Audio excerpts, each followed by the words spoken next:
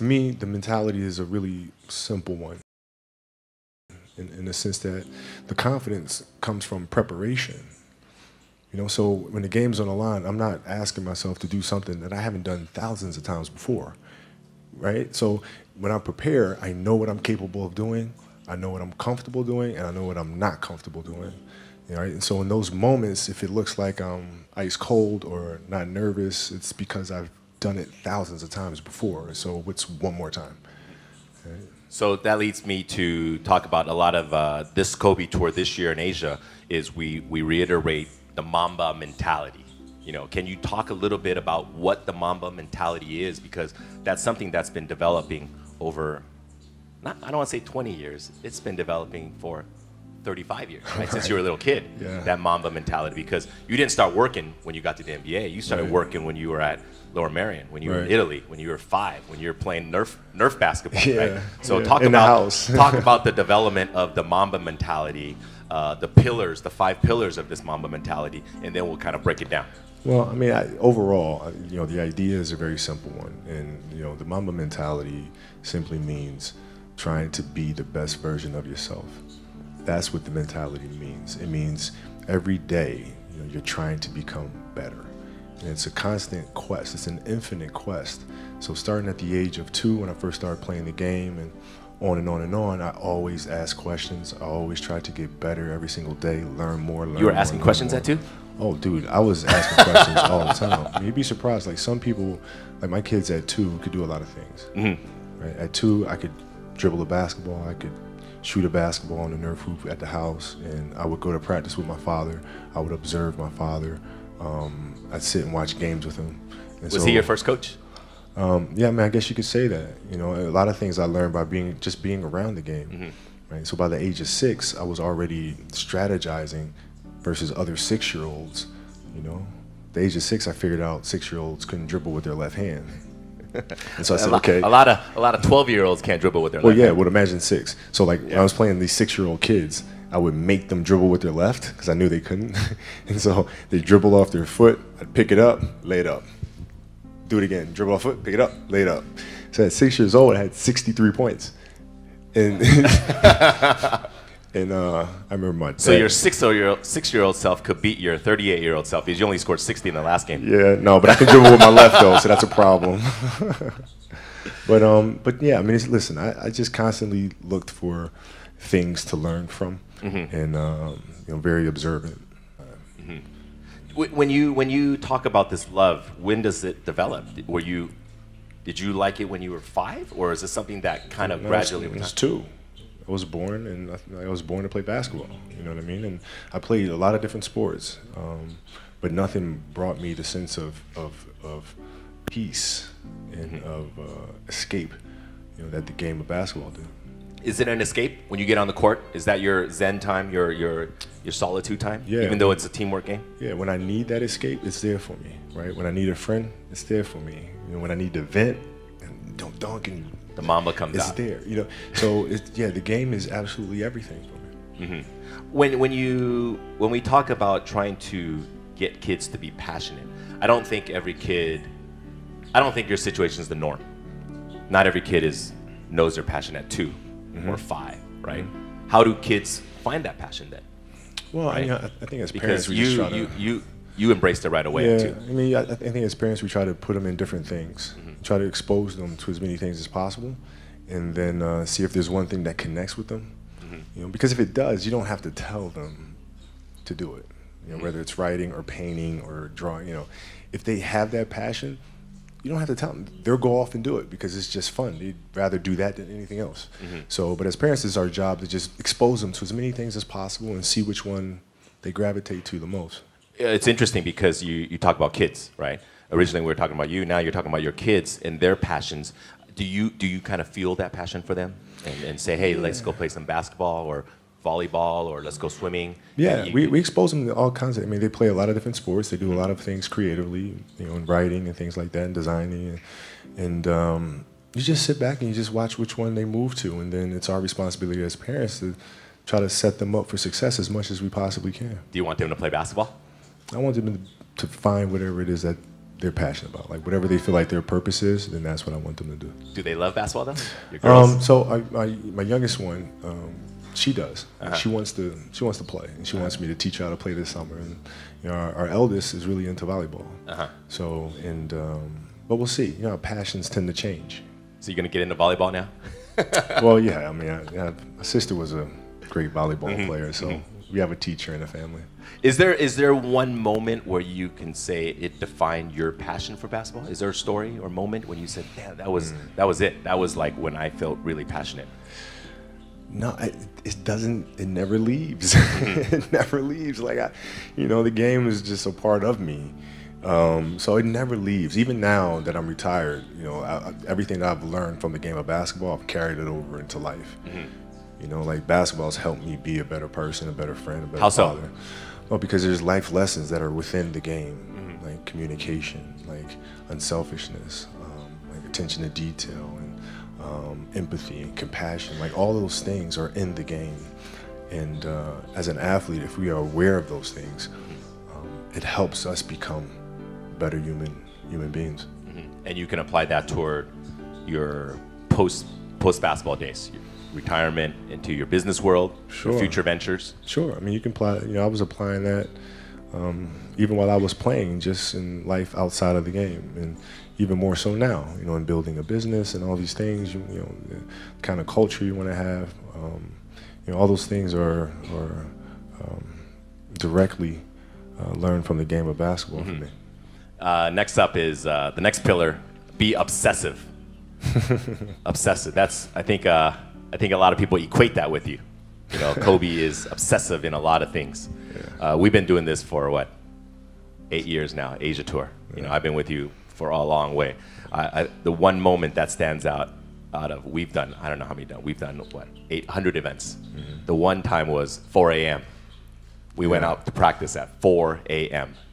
And that was your idea to do it. But then all these Nike people are like, no, let's not do that. And then you're like, let's do it at 4 a.m. So you got security, you got brand marketing, sports marketing going, no, let's not do it. You're like, let's do it, because that's your obsessiveness, right? I mean, to me, it just makes complete sense. Not to us. But I don't like. Okay, so see, all right. Usually I'm sleeping at 4 a.m. Yeah. You're working out.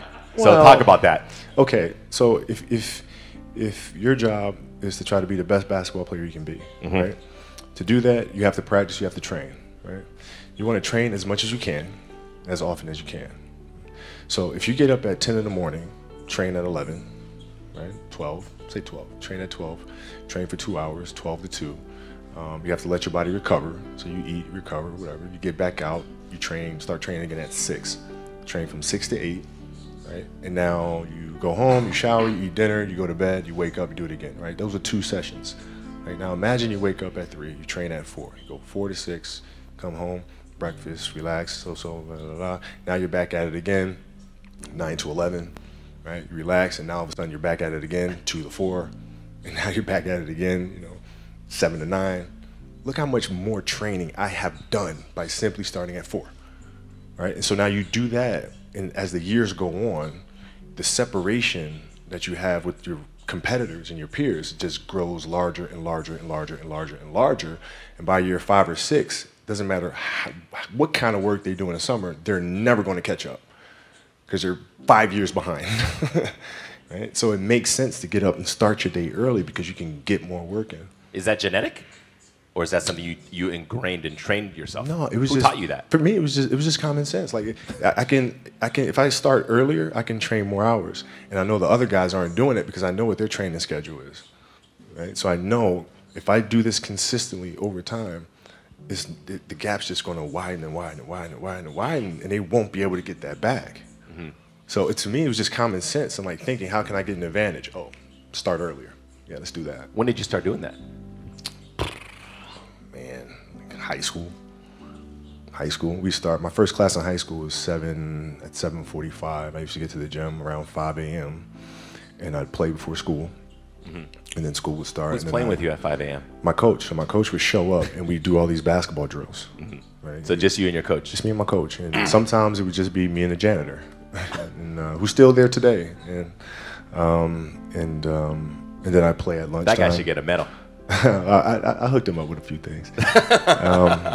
But I played during lunch and then practice after, and then go home, do my schoolwork, and then watch a bunch of game film and games on TV and study film. Was that the only thing you've been obsessed about, basketball? Well, until recently, yeah.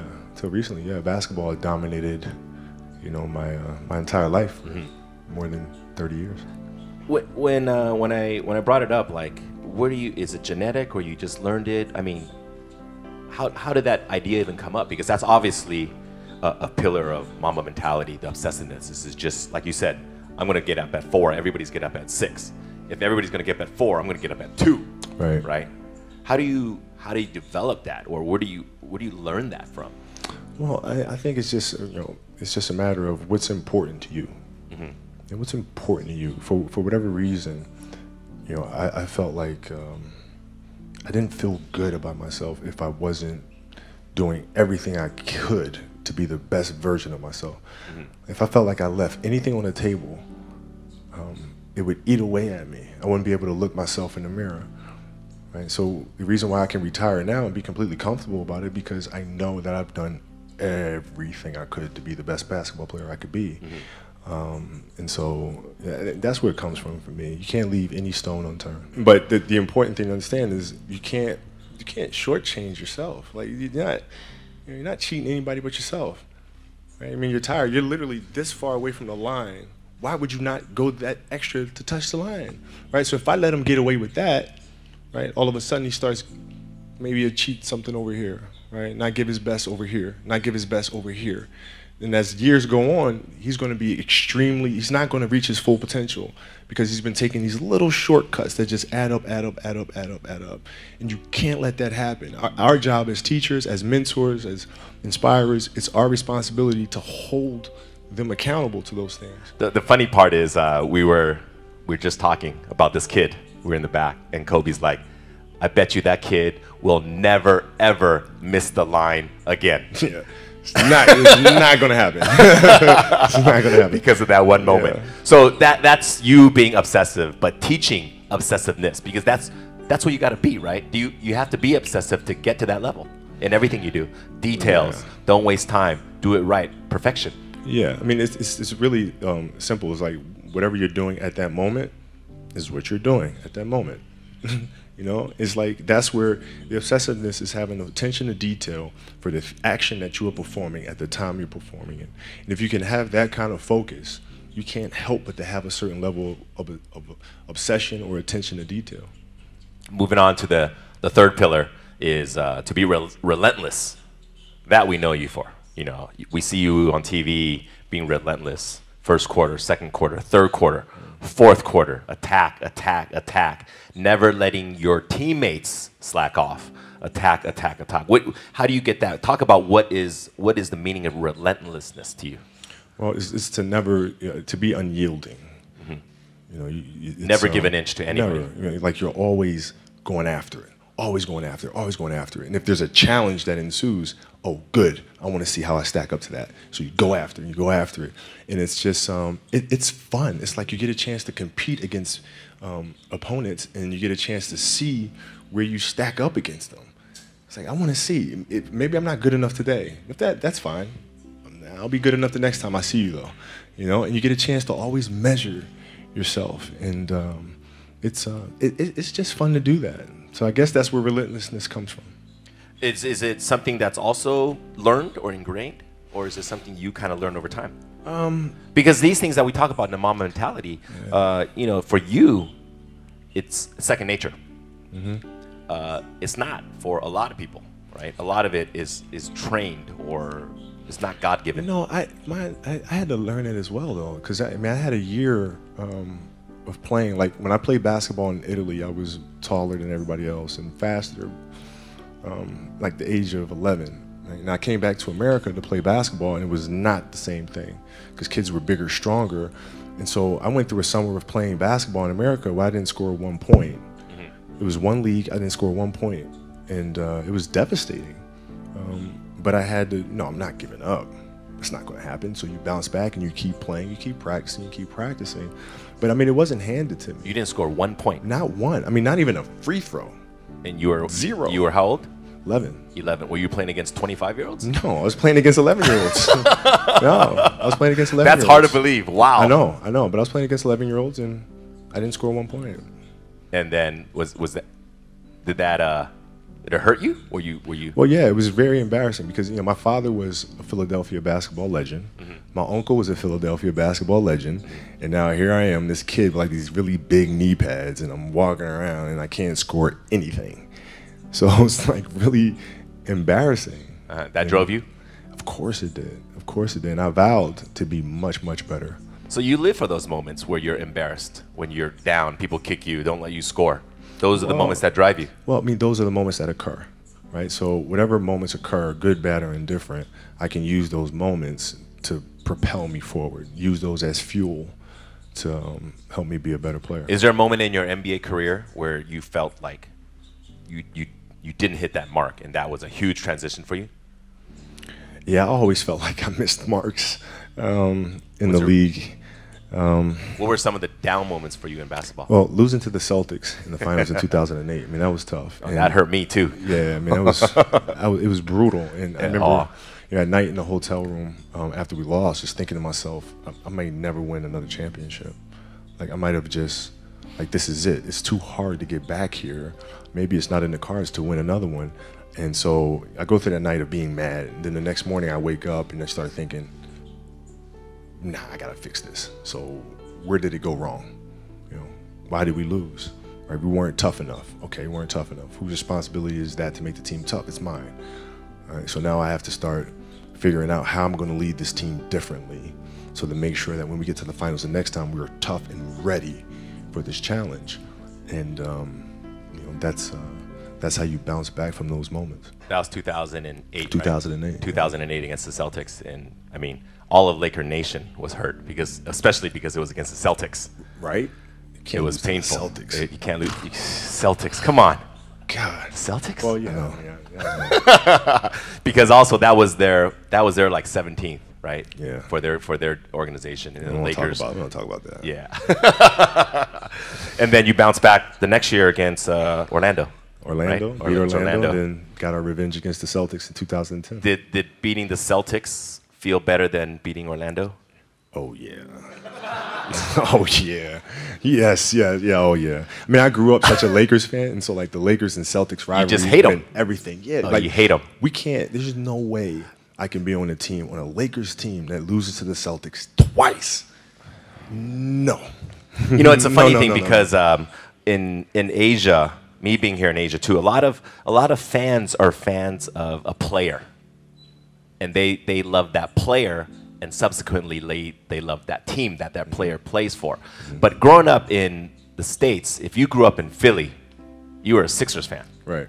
And then if you grew up in LA, you were a Lakers fan. Right. You were also a Dodgers fan, and at the time you were a Rams fan. You affiliated with your city, right? And then the city that you hated was your arch enemy. So right. if you're a Laker fan, you just hate the Celtics, and you hate every team. Yeah. Every team that loses them, you root for every team against the Celtics. No question. Yeah. The enemy of my enemy is my friend. Yeah. You just want to see them do bad. Yeah, just do bad. And then if you were a Dodger fan, you just want to see the Giants lose, right? Right. So right. It's not necessarily good karma, but yeah, it's not. But when you lost to the Celtics and you beat them again, that moment, that's relentless because you coming back, and you had to come back and beat them on their court. Can't give up. And then was that a big moment for you beating the Celtics? It was huge, because I've seen us as a team grow so much from 2008. Powell, Lamar, all our guys, like how much we have grown since the last time we faced this team, and I couldn't be any more proud of them. It wasn't even about me. It was about sitting back and watching us as a group, and we just accomplished this amazing thing, and now we can all enjoy it together. So, moving on to the next pillar is to be resilient. I remember this time last year you came and we did a premiere for a movie you did, Muse, and a big part of that movie was talking about your injury and coming back to be resilient. Take us back to that day against Phoenix, right? When you injured your Achilles. It's Golden State. Oh, it was hard, man. Because the Achilles injury is the worst injury for an athlete. It's like the worst. It's like the kiss of death. And when I ruptured my Achilles, I knew what happened. I knew the severity of the injury, and I didn't know if I was going to come back from it.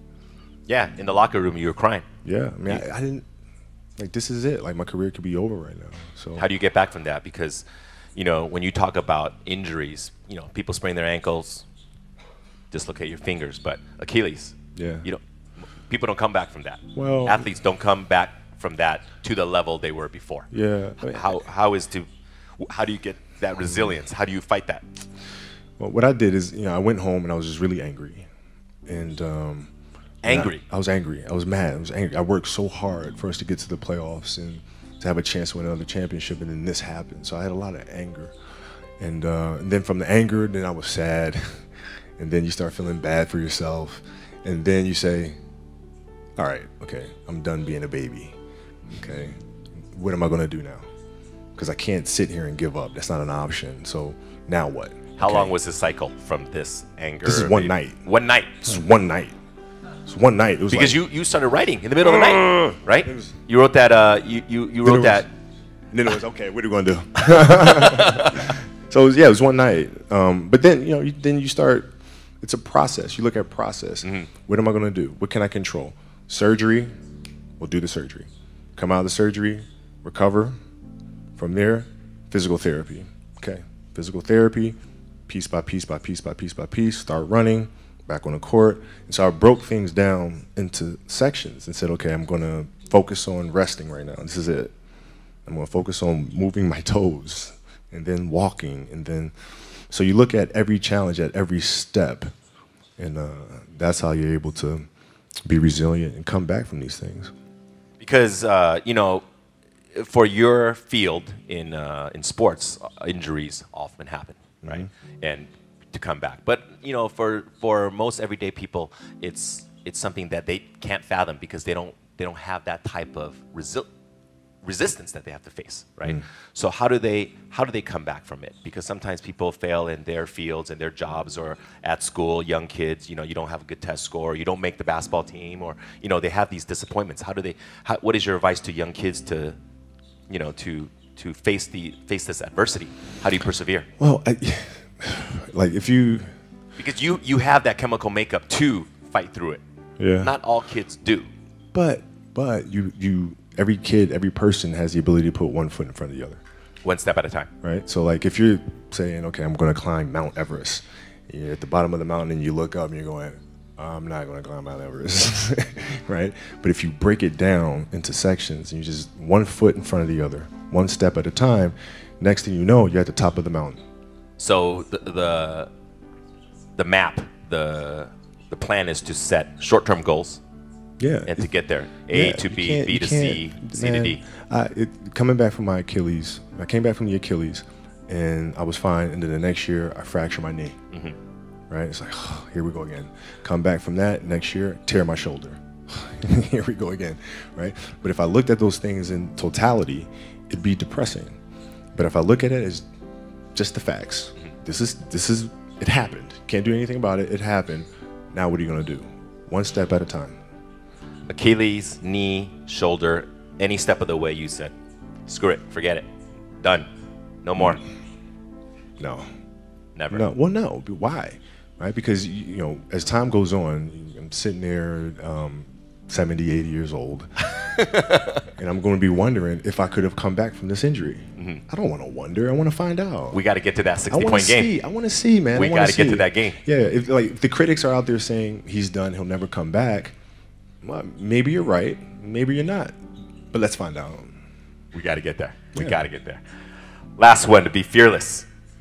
That's something that I think every young adult, young kids, they face their fears, right? Mm-hmm. What does that mean to be fearless? Why is that such an important part of the Mamba mentality? Well, because I think the greatest fear that we face is ourselves, actually. I think it's not anything that's external or anything that's superficial. I think the greatest fear you face is yourself, because we all have dreams, and it's very scary sometimes to accept the dream that you have, and it's scarier still to say, okay, I want that.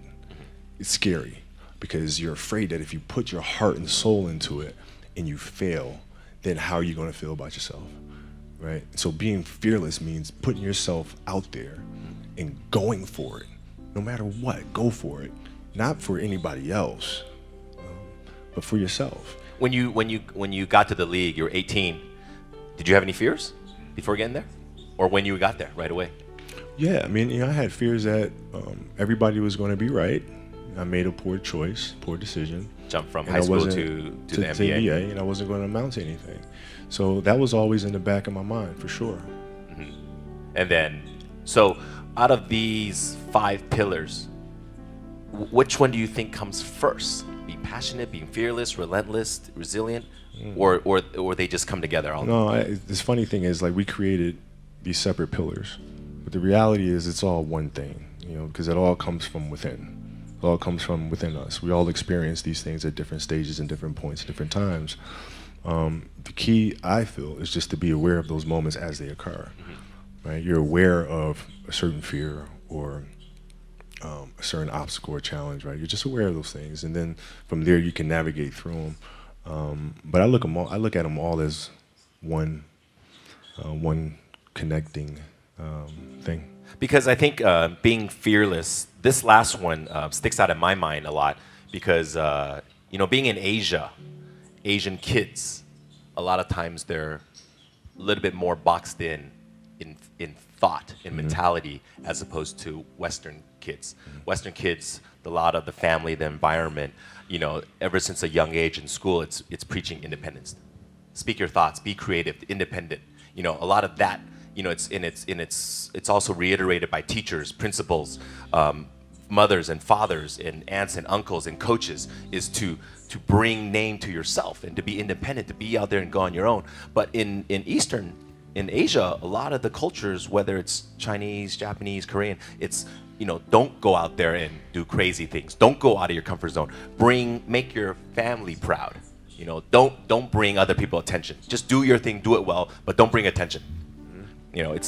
And I think a lot of kids are fearful of going out of this box, right? Is there advice for these kids? Because a lot of times it's a cultural difference. Sure. Right? How do they put themselves out there when? Listen, it's very simple. You have to dance beautifully in the box that you are comfortable dancing in, right? So, like, everybody's box is different. My box was to be extremely ambitious within the sport of basketball. Your box, it's different than mine, right? Every kid here has their own box, but it doesn't mean that your box isn't as beautiful as mine, right? Everybody has their own. It's your job to try to perfect it and make it as beautiful of a canvas as you can make it. And if you have done that, then you have lived a successful life. You have lived with Mamba mentality. Right? So it doesn't mean you have to go out here and do all of these crazy things. I'll have to be like this person or that person. No, what are you comfortable being? What is it that you want to do with your life? And once you have that, then you try to live it to the best of your ability. So, growing up in Italy and then moving on to Philadelphia and then to LA, obviously you talk about this box, right? So is that box constantly changing? Are you trying to get out of your comfort zone even when you were, first year in the NBA and then 10th year in the NBA and then even this year? Does that box, this metaphorical box you talk about, does that change? No, I never looked at it as like I'm just going to, try something completely crazy or like just go out of my box sort of thing. I just looked at it as I want to be one of the best basketball players who have ever played. That's the end goal. Okay, how do I get there? How do I get there? And every decision I made in my life was centered around the process of helping me eventually get there. You know what I'm saying? So I had that purpose. And once I had that purpose, every decision that I made was centered around that purpose. You think you got there? Looking back upon it now, 2 decades in the NBA, high school, Italy to high school, in Philadelphia to the NBA. You spent your whole career with one organization. To me, is your biggest accomplishment, to be with one team. Thank you. You look back upon it now.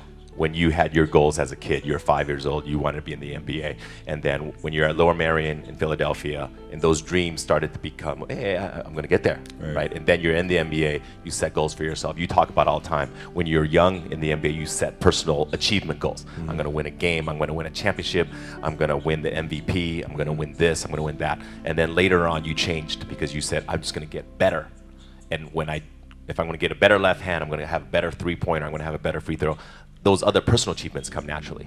Now you're done. Played your final game, 60 points. You dropped it on Utah. Mamba out, right?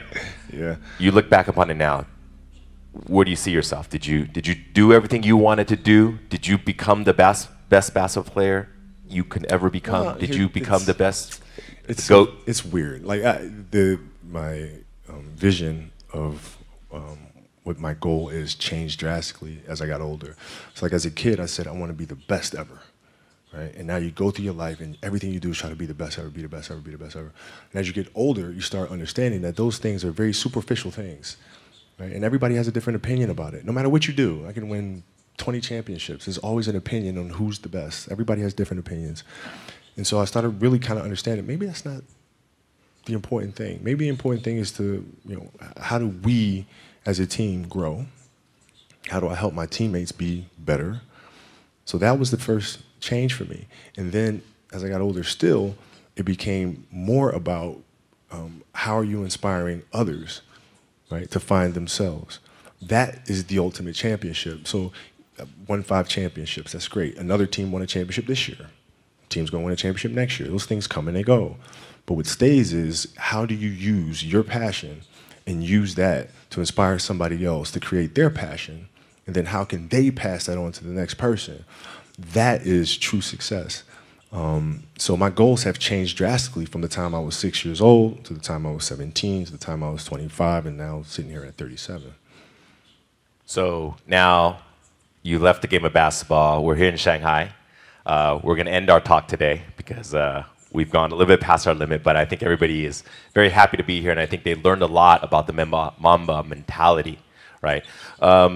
What's next, for you? Well, I mean, it's always teaching the game, right? Teaching the game through various ways. We do camps and clinics, we do those things, but also through storytelling, right? How can you share stories with the rest of the world that challenges them to look internally? And to learn things like process and learn how to navigate the sense of self and all these things. How can you infuse that into entertainment in a way that pushes our culture and our society forward? Those are the questions that I'm really, really intrigued by, and that's what we'll focus on. Ladies and gentlemen, one of the greatest of all time, Kobe Bryant.